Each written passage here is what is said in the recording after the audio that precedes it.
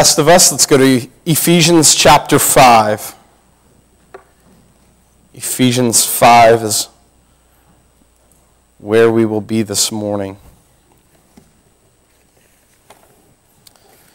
We started a new series a couple of weeks ago, The Joy of God's Design, putting a little pause on our series in Genesis, and thought it was necessary to take some texts in Scripture and see how really God's design is not only true, but it's also good. We've kind of established that over the last couple of weeks. One of the biggest criticisms of Christianity, and again, not that we respond to all the criticisms of Christianity. We have a firm foundation in who we are in Jesus. But one of the criticisms of Christianity in our modern culture is not just that it's untrue, but that it's actually bad for society, that our sexual ethic, that the way that we live, our view of marriage, our view of the family, our view of suffering, our view of eternal life, our view of everything, of morality, is actually bad. That's a fairly new thing to our society in this nation. That's always been, for the last 2,000 years, true of the church, how the culture, the society sees the church. But as far as our nation, in this cultural moment that you and I live in, it's a fairly new concept. So one of the things we want to do is to see how God's design is actually for our joy. It's actually for our good. So we started off with Psalm 34:8, "O taste and see that the Lord is good. Blessed is the man who takes refuge in him." So we saw that God himself is good. Not only true, but good. And therefore, because he is good, his commands are good. And that's what we looked at last week in Psalm 19. God's commands are not burdensome. It's not as if the law, God gave the law and then changed his mind later on, like, oh, actually, those aren't good commands. Let me do something different. What happened is the law is actually good and right and perfect. What isn't is you and I. That's why the law couldn't save, because you and I are broken, messed up sinners in the spiral of brokenness, as we've talked about in Genesis. And so Christ had to come in and fulfill the law for us. And now, as followers of Jesus, if you're in Christ, the law and obedience is actually for your good. We've talked a lot about this. Jesus died for our justification, to make us right before God, but he also died for our sanctification, to make us holy, so that you and I would walk in obedience to him. And it's important that we understand that. And now over the next 3 weeks, I want us to look at some areas of contention. So we're taking the ideas that we've already talked about from Psalm 34 and Psalm 19, and we're going to kind of face head-on some cultural ideas, because this is where, again, the Bible is relevant for every cultural moment. The Bible isn't true because it's relevant because it's true. And so that's important that we grasp that. And so we're going to look at some of the areas of contention within our culture that says these things cannot be good, and therefore that Christianity is not good. Because you and I make some exclusive claims. And so we're going to look at these three areas: marriage and family. That's what we're looking at today. Our culture has, our society has a negative view of the Christian worldview, the Christ-centered view of marriage and family. Next week, we'll look at gender and sexuality. We're going to kind of take that. So even though we're looking at marriage today, we'll go deeper into gender and sexuality and why God's design for gender and sexuality is not only true, but also good. It's for our joy.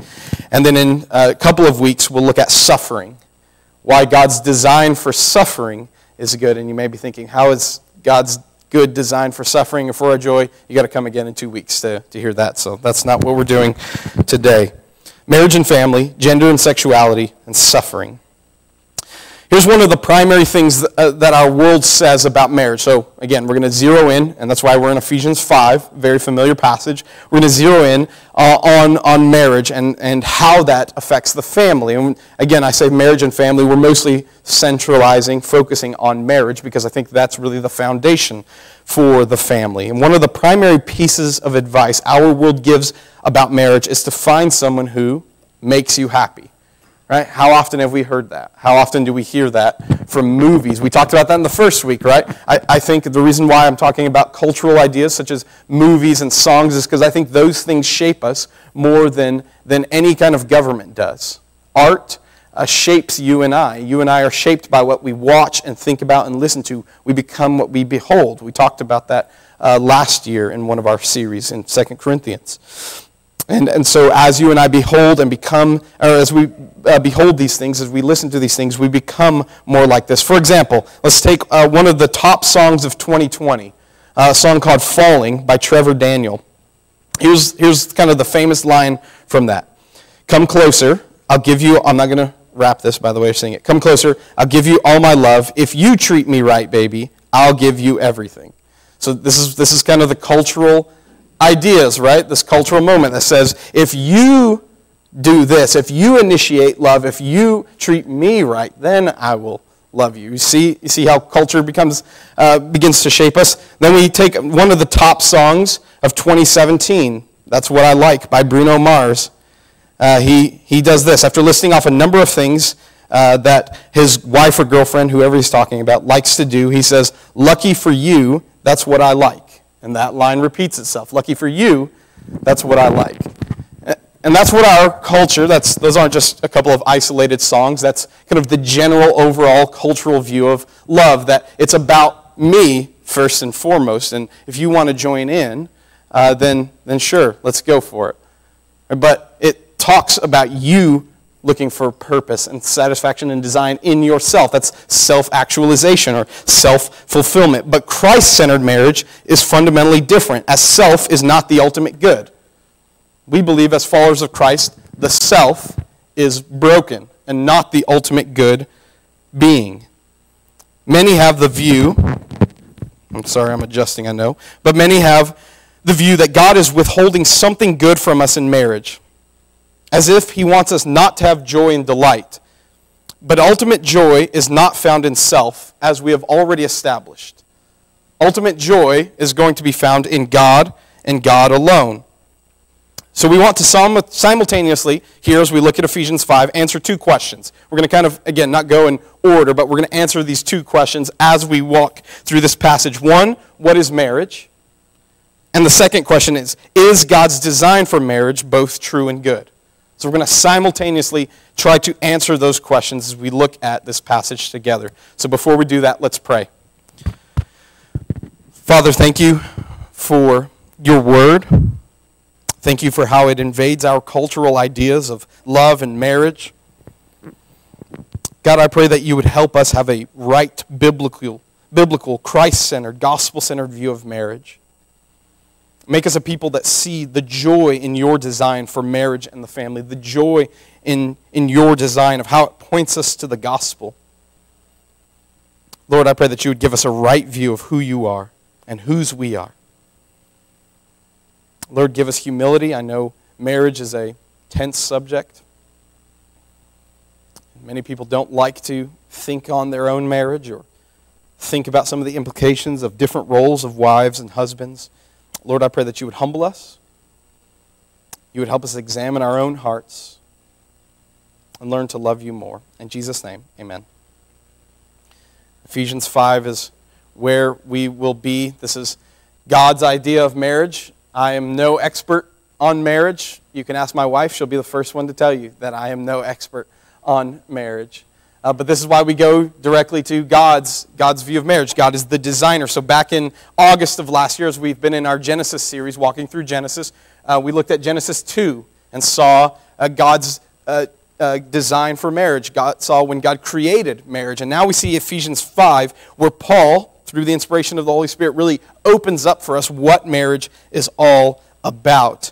In Ephesians, again, he establishes the gospel. This is where we kind of have to pick up some of the context. He establishes what the gospel is, and then he gives some practical implications of it. And before he gets into this part about marriage in verse 22, he says this in verse 21. Ephesians 5, look at verse 21. He says, submitting to one another out of reverence for Christ. So he's talking about within the context of the church. This is really interesting, by the way, because you and I tend to think of marriage and family as a private thing. This is between me and my wife. This is between us. This is between our household. No one else has any business in this. But Paul's not writing to individual marriages, is he? He's writing to the church. This is not a private matter. He's writing to the church so that they would hold one another accountable in marriage. You and I, as the church, as the body of Christ, one of the things we're committing to is to hold one another accountable, including in our marriage and in our family life.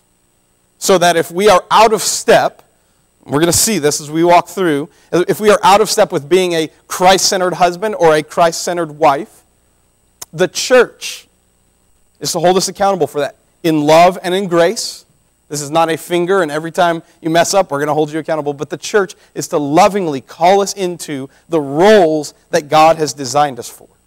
Because we believe that there are roles. We are what's called complementarian, which means separate roles, separate but equal, right? Women and men have different roles. We'll talk more about that too as we look at gender and sexuality next week.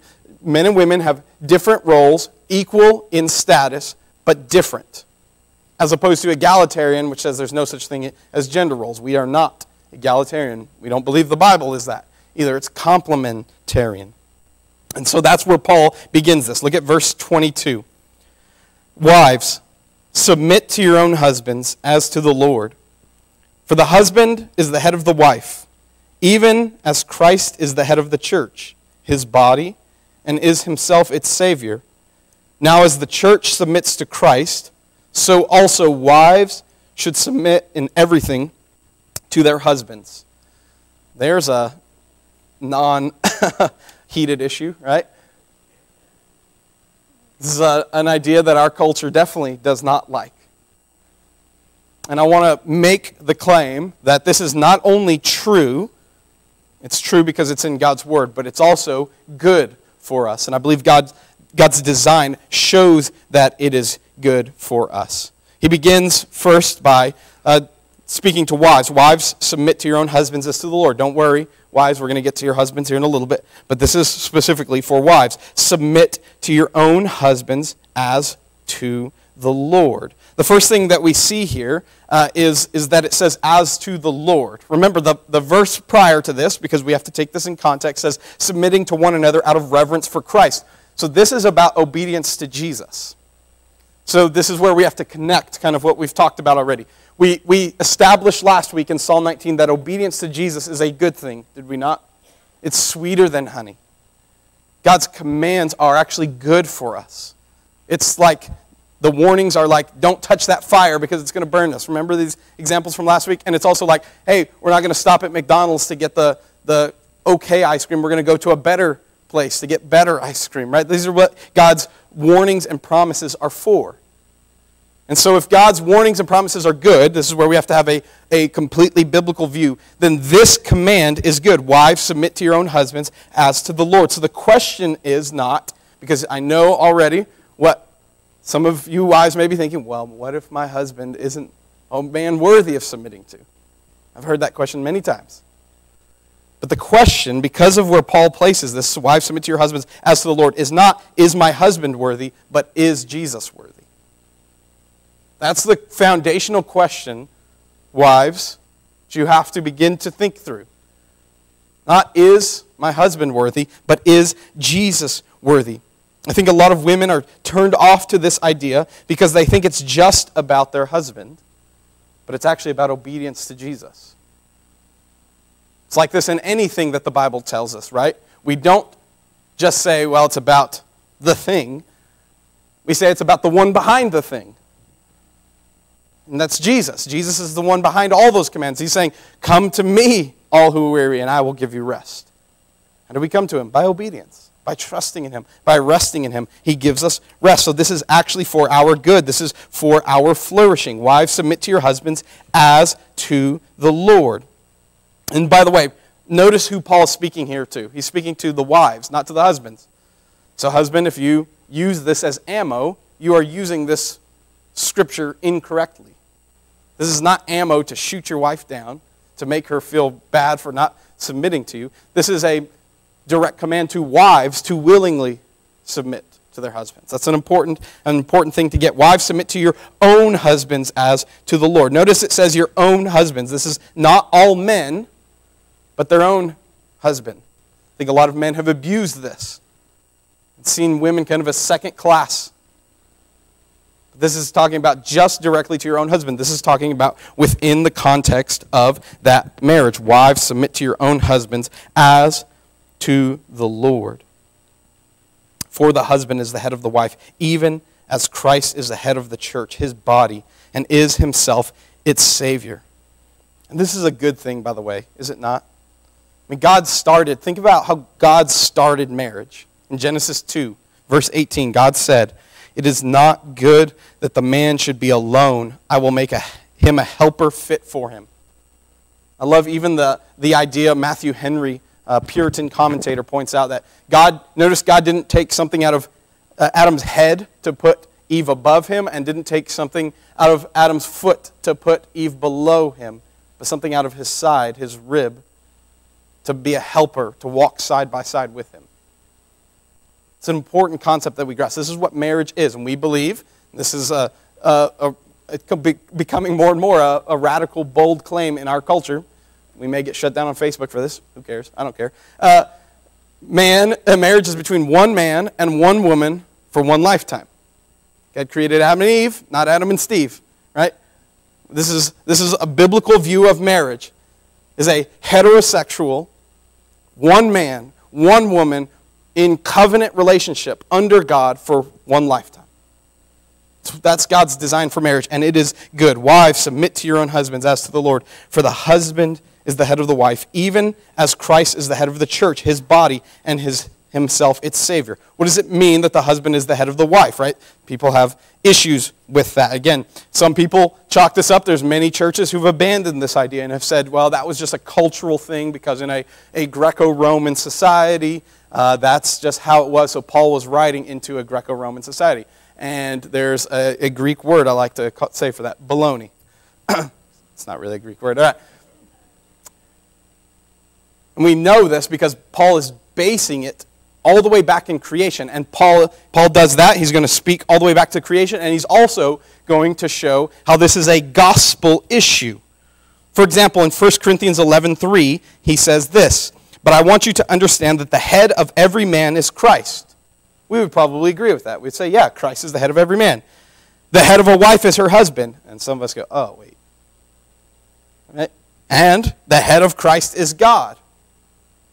There's this building up here, right? The head of every man is Christ, and the head of Christ is God. We see those two statements, and most of us would probably, I think most Christians would agree with that. Yeah, absolutely. But then the one we don't like is the one sandwiched in the middle. The head of a wife is her husband. But notice where Paul puts this. He's saying if Christ is the head of a man, right, we have to look at how Christ treats mankind. And if the head of Christ is God, how does God the Father treat God the Son? To then find our pattern for if man is the head of the wife, how should man treat his wife? This is a loving relationship. Again, we're going to see this here. We're going to get to this in a moment. But this is focusing specifically now on wives. For the husband is the head of the wife, even as Christ is the head of the church, his body, and is himself its Savior. So now Paul begins to show how this is really a mystery. This marriage is not about you and I. This is one of the reasons why Christians are so staunch on marriage. And as long as I'm pastor here, we will be staunch on our view of marriage. It's not changing. God hasn't changed it for thousands of years now. We're not going to change either. God's view of marriage is a gospel issue. It's based in the gospel. We're not talking about a secondary or tertiary issue here. This isn't talking about, well, when does the millennial reign happen? This isn't talking about when does the rapture happen, right? Those are issues that aren't as clear in Scripture that you and I can disagree on and still be in fellowship, and we're going to be in heaven together no matter what because of Christ, no matter what our belief is on that. This is a gospel issue. This goes deeper than that. Look where Paul begins to put it. For the husband is the head of the wife, even as Christ is the head of the church, his body, and is himself its Savior. Christ is the one who directs the church. He's the one who lovingly leads the church. So the pattern we have to look to is how does Jesus lead the church? Verse 24, now as the church submits to Christ, so also wives should submit in everything to their husbands. And we have to kind of remember what Paul's talking about here. We have to remember the context. He already said, as to the Lord, back in verse 22. So this does not mean following your husband into sin. One of the things what we can write off about submission is this does not mean blind obedience to everything that your husband leads you to. If it's as to the Lord, that means that man, that assumes that man, your husband, is being led by the Lord. If he's leading you into sin, you have biblical grounds to not walk into that sin. Your obedience, your allegiance is to Jesus before it is to your husband. As the church submits to Christ, so also wives should submit to their husbands, in everything, to their husbands. So we have to ask a couple of questions. One, should the church submit to Jesus? Yeah, we would agree with that. Absolutely. We want to be a Christ-centered, Jesus-centered church. So then the follow-up question to that, because Paul puts it in the same sentence, is then should wives submit to their husbands? And yes. I think one of the schemes of Satan is to make wives think they are missing out. And this isn't new. This goes all the way back to the garden. Remember when we were in Genesis chapter 3? And part of the curse, right? God goes through the curse for the man and for the woman and for the serpent. Part of the curse of the woman is that she would desire the place of her husband. And that there would be this strife. It wasn't meant to be this way, right? Like marriage was a good thing designed to reflect God. Marriage was the only thing before the fall to not be called, to be not good, or sorry, rather, when Adam was alone, it was the only thing that was called not good. And then so Adam was made a helper for him by God, Eve. And so marriage was meant to be this picture of Jesus and his church, all the way back from the beginning. And so Satan begins to tempt us to think that wives somehow in submission are missing out. Again, it's not blind obedience. It's not doing whatever your husband says you should do. It's not saying, leave your brains at the altar. That's not what submission means. But it does mean trusting his authority, being willing to be led. Wives, if your husband, and again, there's a lot of complicated issues that go into marriage, I realize that. But maybe, and again, I'm going to get to husbands here in a minute, maybe one of the reasons why we see so many men not willing to lead their families because wives haven't allowed them to. I'm not saying that's the case for your marriage, but it's one of the things you have to think about, wives. This is where humility comes in. Both sides has to be humble. We have to look, am I willing to be led? And I know I'm putting myself in your place. This is not a question I ask myself. But am I willing to be led by my husband? One of those questions we have to begin to ask. Am I willing to let him lead me and to lead us spiritually? And we're going to talk about what that leadership looks like here in a minute. But am I willing to submit? Because you know who else submitted? Jesus. Jesus submitted to the Father. He was willing to be led by the Father. So not only are wives representing the church and how the church is to submit to Christ, wives also are representing Jesus, who willingly humbled himself and lowered himself for a time, submitting himself to the will of the Father. I mean, think about even in the Garden of Gethsemane as he's praying and sweating drops of blood. He says, Lord, not my will, but yours be done. Submission is a thing we all have to do, by the way. This isn't only for wives. The Bible says to submit to one another out of reverence for Christ. You and I, as the church, are submitting to one another. We submit. We live in a nation where you and I are called to submit to our governing authorities. You can't just go as fast as you want on the roads, or go and rob a bank, or go and shoot someone just because you want to. There's authorities that you and I are called to submit to. You can't just come into a church and do whatever you want and believe whatever you want. You're submitting to authority. You and I, all of us are called to submit. And so submission is a good thing. God designed it to be that way. Wives should submit to everything in their husbands. Now, he gets to the part about husbands. Verse 25, husbands, love your wives as Christ loved the church and gave himself up for her, that he might sanctify her, having cleansed her by the washing of water with the word, so that he might present the church to himself in splendor, without spot or wrinkle or any such thing, that she might be holy and without blemish. Let's stop there for a minute. Notice the first thing, Because the idea, what Paul is getting at, is that husbands are to lead. But he doesn't start off with husbands lead your wives. Look what he starts off with. Husband, love your wives. The first mark of leadership is love. You know why we have so much bad leadership in our society today? Because there's such a lack of love.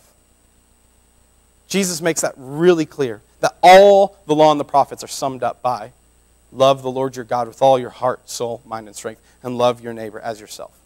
And if we don't start there, then none of the other commands will go your way. Husbands, and now I'm beginning to talk to husbands, if you demand submission from your wife and have not love, you are functionally acting as an atheist. You are functionally saying, I like God's morality, but I don't like the God of the morality. Husbands are called to love their wives. And that's the first mark of leadership. Husbands, love your wives as Christ loved the church. I love this quote by Andreas Kostenberger in his book, God, Marriage, and Family. He says, while some may view submitting to one's husband's authority as something negative, a more accurate way of looking at marital roles is to understand that wives are called to follow their husband's loving leadership. That's what marriage is designed for. You're willing to follow your husband's loving leadership as your husband follows Christ lovingly.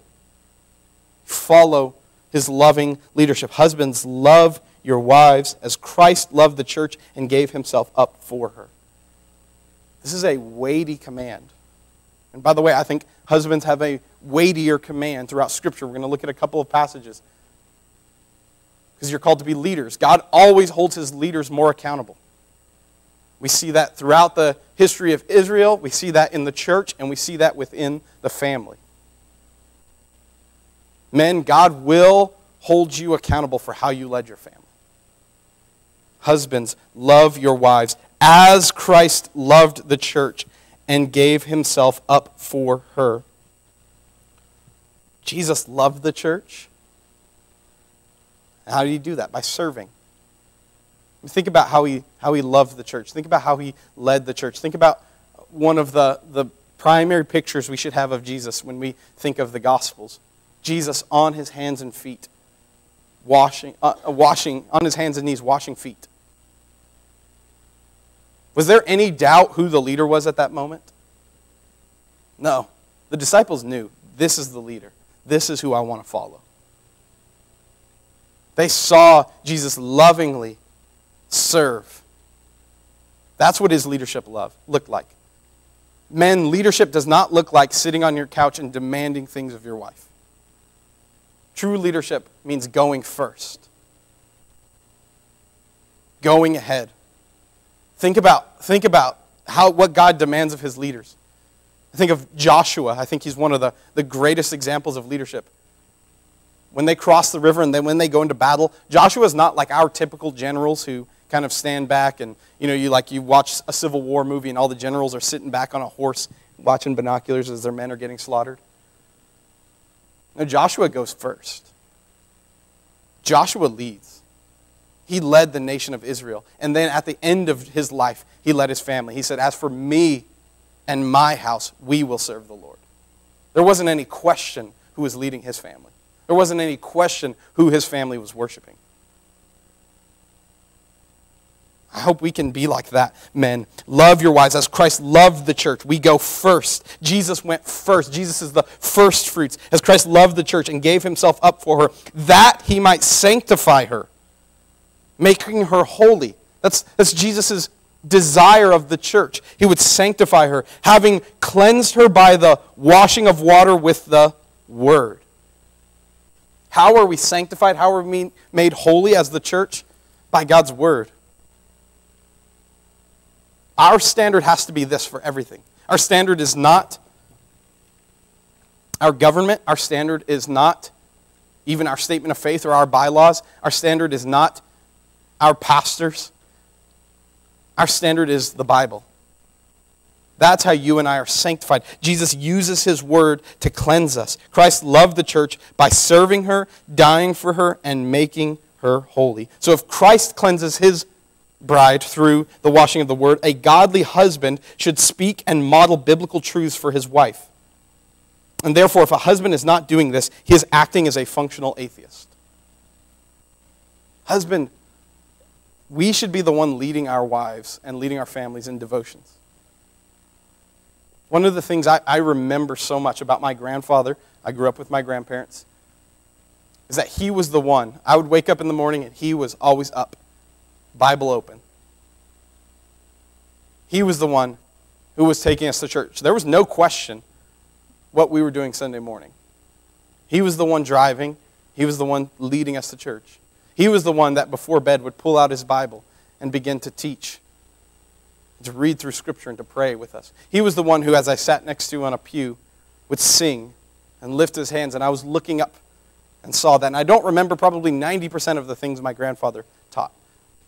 But I remembered his character. I remembered who he was. And he still is. He's still alive, by the way. And who he is. And what has formed him as a man. And how he led his bride and us to follow Jesus together. Cleansing her by the washing of the word. If Jesus cleanses his bride through the word, husbands, we are called to lead our brides well. And by the way, if you're not married in here, men, this is a biblical picture of how you're to lead your wives. Begin to set these things into place now. And maybe you've been married for a long time and haven't set these things into place.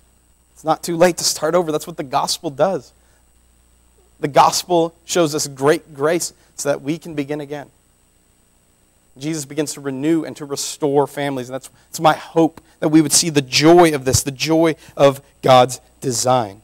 Verse 27, so that he might present the church, this is still talking about Jesus, he might present the church to himself in splendor, without spot or wrinkle or any such thing, that she might be holy and without blemish. That's God's desire. That's Christ's desire for his bride, to make her more holy.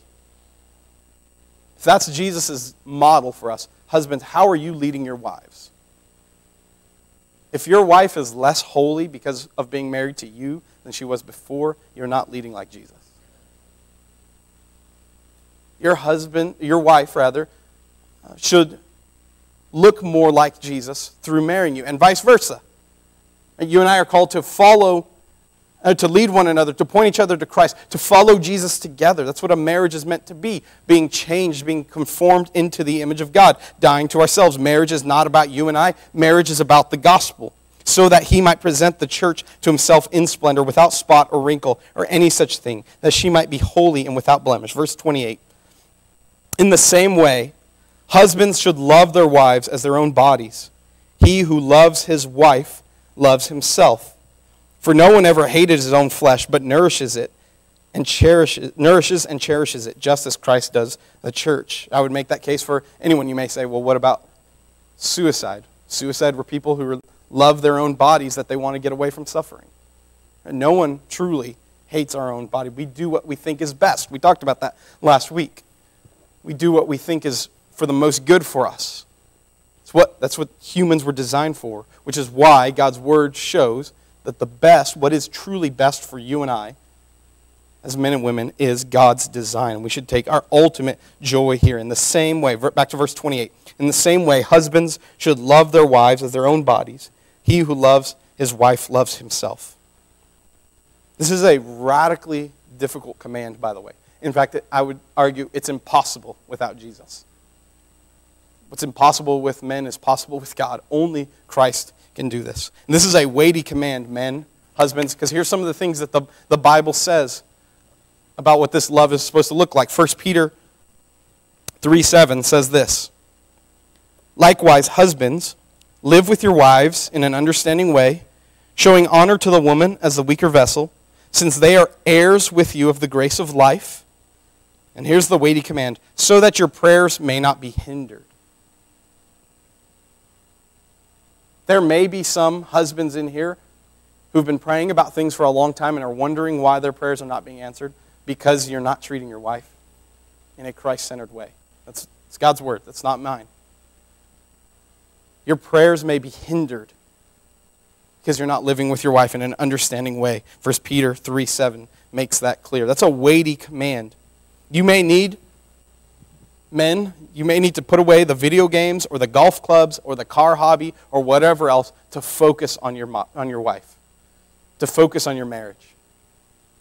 Because our world tells us the opposite. Our world says, do what makes you happy, go after your career, go after your hobbies, and neglect your wife. Your first calling as a man is to your family. Don't neglect that.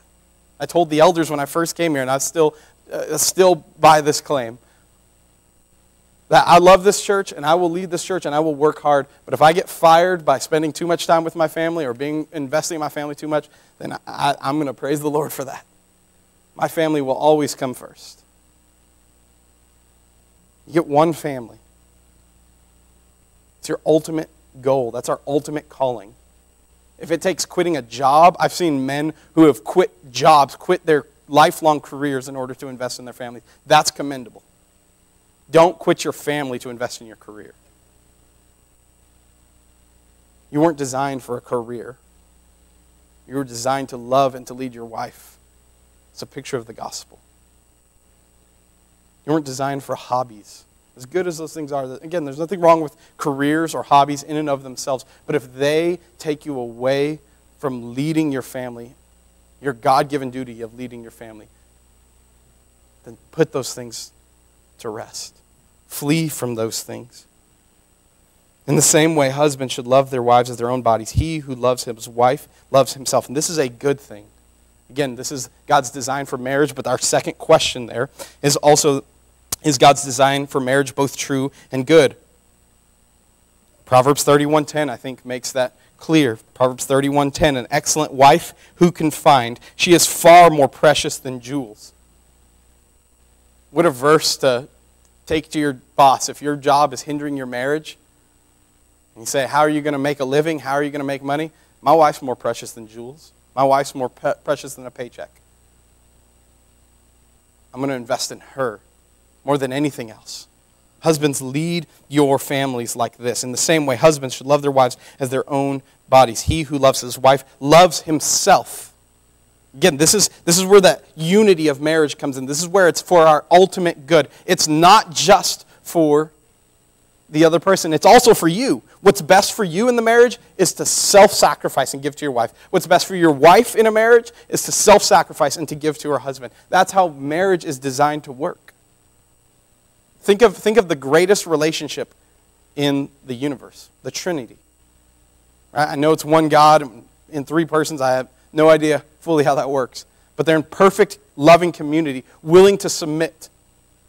God the Father leads and loves God the Son. God the Son submits. God the Spirit submits and points to Jesus. One God in three persons, this perfect, holy community. And marriage is to model that. The community that God has within himself. In the same way, husbands should love their wives as their own bodies. He who loves his wife loves himself. Verse 29, for no one ever hated his own flesh, but nourishes and cherishes it, just as Christ does the church. Look, you and I spend a lot of time and energy on careers and bodies and other things, but we invest very little in our marriage. Think about the amount of time that we spend on our image, the amount of time we spend, again, in our careers, the amount of time that we spend on our bodies trying to get in shape or keep ourselves alive longer or take the right medicines and eat the right foods and all those things. Again, nothing in and of themselves that's wrong with those things. But if we begin to neglect our marriage, we're not nourishing and cherishing the thing that God has designed for us to cherish. And again, this is the leadership of the husband, to nourish and cherish. How does a husband lovingly lead his wife? By thinking of her needs first. Jesus came not to be served, but to serve and to give his life as a ransom for many. Husbands, your marriage is not to be served, but to serve and to give your life for the sake of your wife.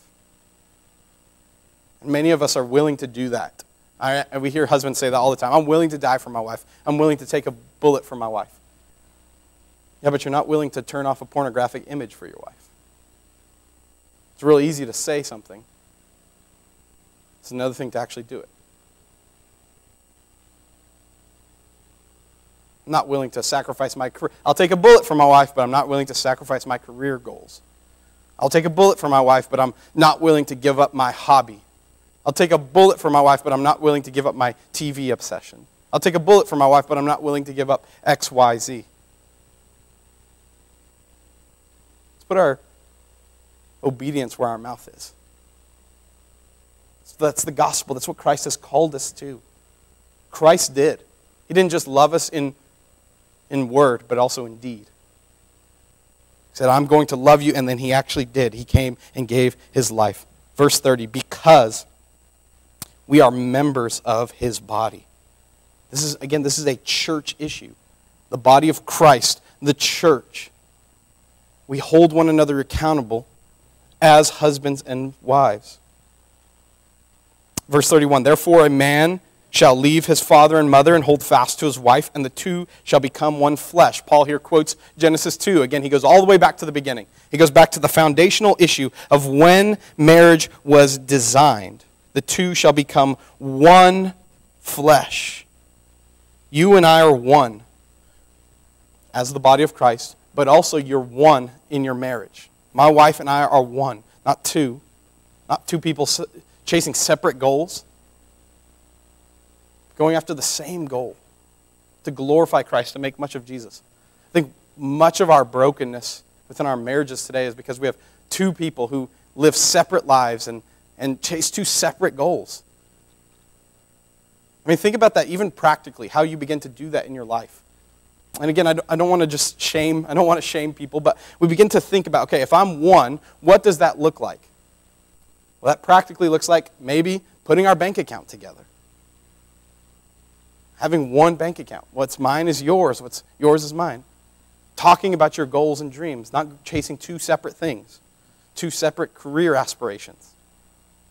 Like, I'm not saying that it's wrong for a wife to work outside of the home. That's not a biblical idea. At the same time, our world has sold us this lie that a woman's value is only found in as much as she can be like a man. So she has to go and chase career aspirations and goals and dreams. Because it has also sold men the lie that jobs is just about chasing aspirations and dreams. Both those things are lies. A career is meant to be provision for your family and glorifying God using whatever you've been gifted with. And men, you should be the providers. We're called to be providers. The Bible actually says that a man who does not provide for his own household is worse than an unbeliever.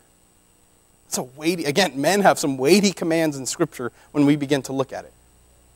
We have to begin to have a right view of men and women. This mystery, and then verse 32, this mystery is profound, and I'm saying that it refers to Christ and the church. Marriage is about the gospel. Verse 33, however, let each one of you love his wife as himself, and let the wife see that she respects her husband. This is all for our good. The wife's joy, because we're one flesh, one body. My wife's joy is also my joy. Husband, your wife's ultimate joy is your ultimate joy. Wife, your husband's ultimate joy is your ultimate joy. Everything in marriage works better that way when you're thinking of the other person. Whether we're talking physically or financially or spiritually, everything in your marriage works better when you begin to think that way. I love the way Tim Keller says it in his excellent book, The Meaning of Marriage. When two people genuinely love each other and are not simply using one another for sex, status, or self-actualization, they don't want the situation to ever change. Each wants assurance of enduring commitment, and each delights to give those assurances. That's how marriage works best. That's the joy of God's design in marriage. It's not just that God's withholding something back from us, like, see, if you guys only knew what was waiting for you. No, he's actually given us the best thing. Every other form of quote-unquote marriage that our culture sees today is brokenness and is not for our good and joy. It's only going to lead to more and more chaos. I mean, just think about where this road that we are on. If we begin to say there's no rules in marriage, that marriage is not, if we define marriage other than anything else than what the Bible's defined it as a heterosexual relationship between a man and a woman for one lifetime, then there are no rules. If marriage is just a concept of your own mind, and you get to define truth, what tells some 30-year-old predator that he can't marry a 10-year-old girl? Right? Who constitutes that? Who gets to determine that that is wrong? You see where this road leads that our society is on? Who says that you can't go and marry a tree or a dog or your car or whatever? If truth and goodness is defined by you. Truth and goodness, truth and beauty are only defined by God. God is the ultimate source of truth. He's the ultimate source of beauty. And therefore, what he does and what he says is for our good. It's for our joy. And this mystery is really, again, about the gospel. John Piper, let me get my notes again. John Piper says it like this: I pray that we will all recognize in his book, This Momentary Marriage, another excellent book, I pray that we will all recognize the deepest and highest meaning of marriage, not sexual intimacy, as good as that is, not friendship or mutual helpfulness or childbearing or child rearing, but the flesh and blood display in the world of the covenant-keeping love between Christ and his church. It's what healthy marriages are meant to be. They're meant to lead to healthy families. The rest of Ephesians 6, or the first part of Ephesians 6 talks about that. It's meant to lead to men leading their families and women willingly submitting and following their husband's loving leadership. This is a biblical, Christ-centered, gospel-centered marriage. And it's all about self-sacrifice, right? I love this, and we'll end here. John Stott says this: the wife's submission is but another aspect of love. What does it mean to submit? It is to give oneself up to somebody. What does it mean to love? So that's the wife's role. What does it mean to love? The husband's role is to give oneself up for somebody. You see that? Both of them, it's different aspects and may look differently, but ultimately the core issue is to give yourself up for the other person. Wives, because of Jesus, willingly submit to their husband's loving leadership. Husbands lovingly serve their wives as serving leaders. And that's what we are called to. Marriage is a gospel issue, because in this way, both husbands and wives model Jesus for one another. And because of this connection, if we begin to tweak the biblical design of marriage due to cultural standards, then we are functionally saying that the gospel can be tweaked based on cultural standards. See how dangerous that road is? If marriage is really about the gospel, and we say marriage can be changed, then we can also say the gospel can be changed. That's why this is a core issue. It's why we have a statement on marriage in our statement of faith. And we believe this is for our good. Marriage is meant to be a selfless picture of the gospel. It finds its foundation in Christ, who is our ultimate joy. So self-seeking, which is expressive individualism, in marriage leaves for a foundationless and therefore a joyless marriage. Of course, people outside of Christ are going to have a lot of joyless marriages. Of course, marriage is going to be seen as a bleak thing. Of course, marriage is going to be made fun of. And men leading their families is going to be frowned upon and made fun of in all kinds of movies and sitcoms. Because without a foundation, there's no joy. Without Christ, the ultimate source of joy, there's no joy in that. We have to ask ourselves this question: is Jesus the most happy being in the universe? Absolutely. Jesus is the most happy being in all of the universe. And does he find joy in leading his bride? Yes. The Bible makes that clear. Here in Ephesians 5, Hebrews 12, he endured suffering for the joy that was set before him. He endured the cross. It was for joy.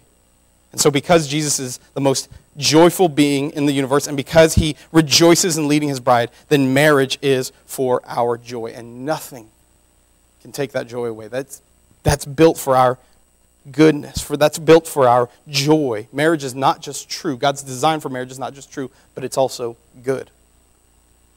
And again, I know that doesn't cover all the basis of marriage. There's a lot of complicated issues in that. But this is where we have to begin, with God's word showing that it's for our good. And because it's a gospel issue, Jesus loved his church. He died for his church. He still leads his bride, and he is sanctifying her, making her holy, until he comes back one day and presents her to the Father, holy, spotless, blameless. Let's pray together. Jesus, thank you for your model in marriage, for how your design for marriage is both true but also good, and that it's a gospel issue. It's not just about us. Our marriage is not just about our own self-actualization or self-fulfillment.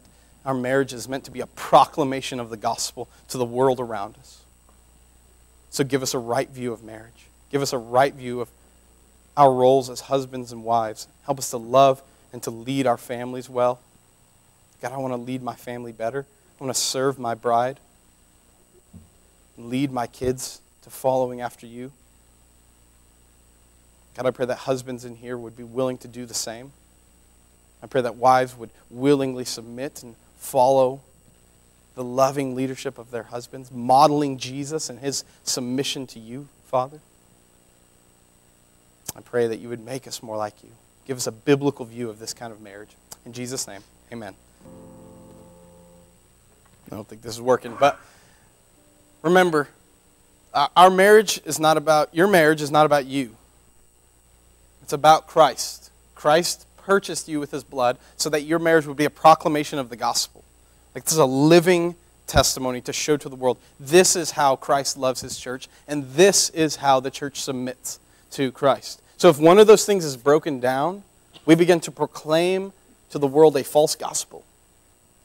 That's a dangerous thing. And again, I don't want to guilt you with that. Maybe the Holy Spirit is really beginning to draw you back to repentance. That's a good thing.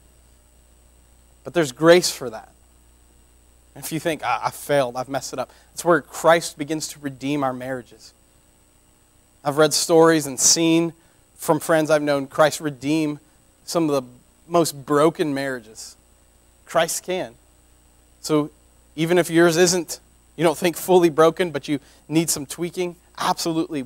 You and I are being sanctified. None of us are perfect. There's not a single perfect husband in this room. There's not a single perfect wife in this room. We have to begin to scrub those ideas of a perfect husband or a perfect wife out of our imagination. Only Christ is. So you and I should be constantly being changed, being conformed to the image of Christ. Look to him. Proclaim him with your life and with your actions, and see that God's design for marriage is not just it's not just true, but it's also for your good, for your joy, so that you would relish Christ more. Ashley's going to pray us out.